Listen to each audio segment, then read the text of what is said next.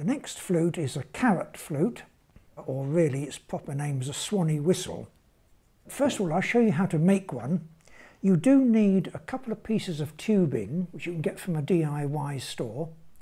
Cut off a length and sharpen the end, and then put a handle on it to make it easier to hold. And a smaller piece to make the mouth hole.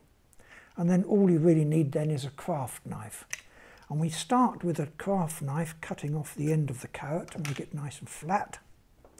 Now this is a little tricky bit. I've put a bit of tape around the tube, and I'm going to put that against the end, and then with the end of the tube make a little nick in the carrot to show how far I'm going to push the tube up the carrot.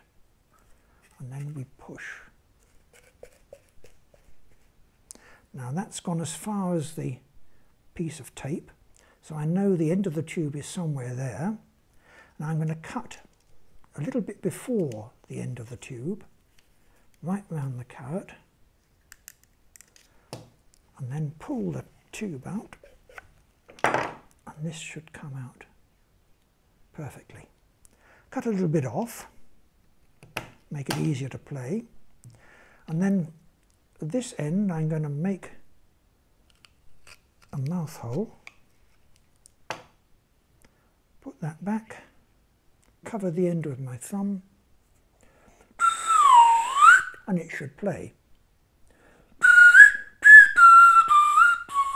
This one's a little bit tough to move. They sometimes are like that. If it gets to be too tough, put a bit of washing up liquid or something like that on it.